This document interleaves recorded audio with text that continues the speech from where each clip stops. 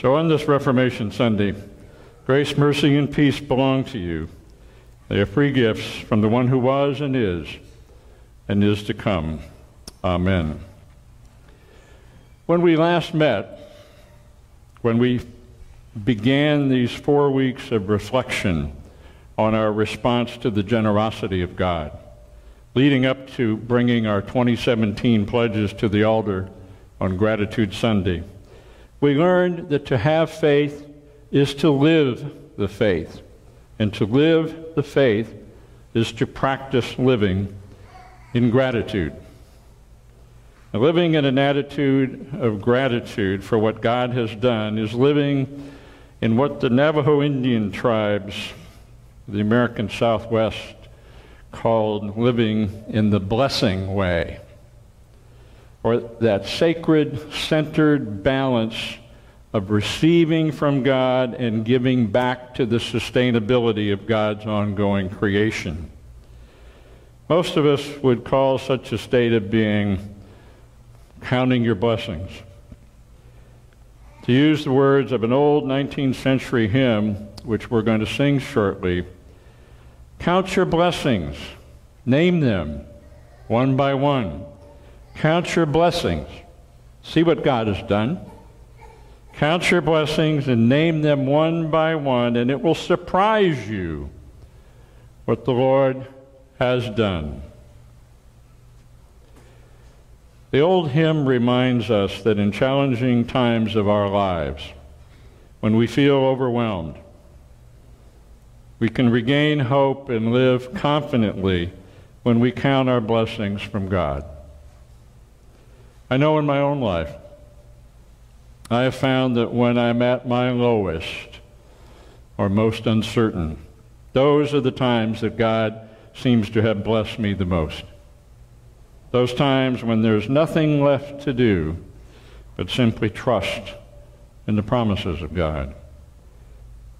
God whose presence always seems clear in the rearview mirror. So what about you? In a few minutes, I'm going to come around with the microphone. Yes, I'm going to do this. And ask you to share a personal moment of gratitude, a time when God has blessed you and made a difference for you and in your life. So be thinking of what you might share from that closet of your soul, for your sharing might inspire someone else. Are you living in the blessing way? Do you count your blessings, or do you count your problems? What we count, the psychologists say, we increase. When we spend time counting our problems, it seems as if we always have more problems to count. Ever notice that? Everyone knows people who are filled with complaints about their lives, the lives of those around them, and the conditions and general state of the world. When we ask people like that how they are, they always seem to have more to complain about. But conversely, when we ask people who pay attention to the blessings in their lives, it's easy to notice how they always seem to have more blessings to share.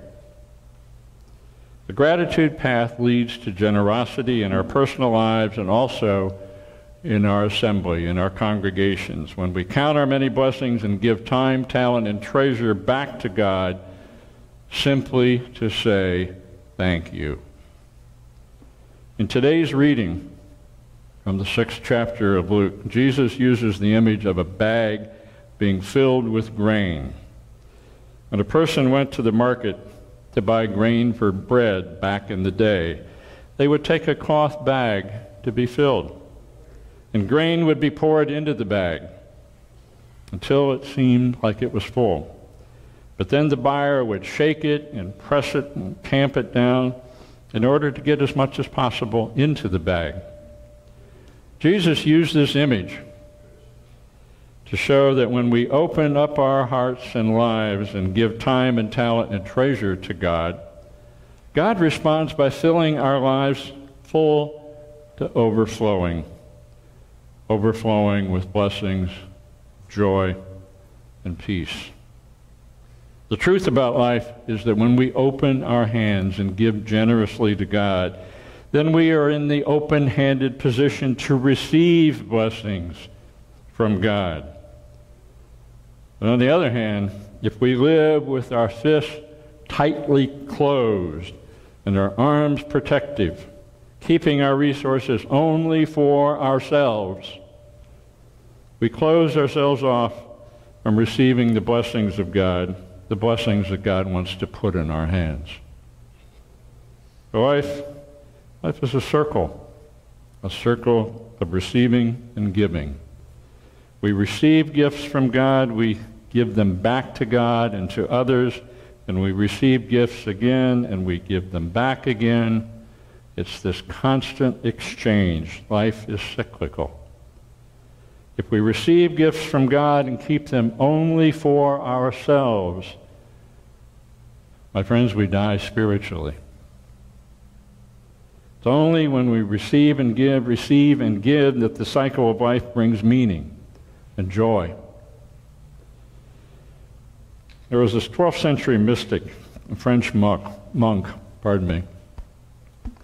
named Bernard of Clairvaux. He used a different form of imagery. He talked about a canal and a reservoir to illustrate what Jesus was saying. The man who is wise will see his life as more like a reservoir than a canal, Bernard said. The canal simultaneously pours out what it receives, or it's often stagnant. Think of the old canals in Ohio and Pennsylvania. The reservoir retains the water until it is filled, then discharges the overflow without loss to itself. Picture a glass, and you keep pouring in the blessings, and they start flowing over, unrestricted. The glass is still full, but yet there are blessings to share. Today, Bernard said, there are many in the church who act like canals. The reservoirs are far too rare. And you too, this is still Bernard speaking, must learn to await this fullness before pouring out your gifts. Otherwise, you are trying to outgive God, and that is impossible. Today, we might use the analogy of saying you can't pour from an empty cup. You can't pour from an empty cup. And you are the cup. In another setting in the first century, there was a famine in Jerusalem. And many followers of Jesus were in dire need for food. The Apostle Paul notified all of his churches about this need and made arrangements to travel to every one of them to receive gifts for the needs of their fellow Christians in Jerusalem. Paul said this to the Corinthians. What I mean is this: the one who sows a small number of seeds will also reap a small crop. And the one who sows a generous amount of seeds will also reap a generous crop. The point for the Corinthians was obvious. If they only gave a small amount for the offering for the poor in Jerusalem, they would experience a small amount of joy and satisfaction from their gift. But if they gave a generous and bountiful amount, they would reap a bountiful harvest, a harvest of joy and satisfaction. Both Jesus and Paul say the same thing. They teach that when we give generously, we receive bountifully. And when we fail to give generously according to our means, we receive little fulfillment or satisfaction in our lives. Hopefully, these examples show why the traditional church notion of stewardship is a spiritual growth matter and not an economic investment matter. It's not about bills to pay and budgets to balance. When we don't invest in God's work so that, pardon me, I'm getting a little tongue-tied today. When we invest in God's work in order to get a better return on our investment or balance the books, if that's our attitude, we're simply feeding our greed and focusing on ourselves and giving to God so that we will ultimately get more in return. It's like investing in the stock market. When we give to God as we are able, and from a heart filled with gratitude and thanksgiving, that is when we experience the true love of God, from whom all blessings flow. For each blessing, for each gift bestowed and received, we are called to give as we have been given to. Example comes to mind from another gospel, from Matthew.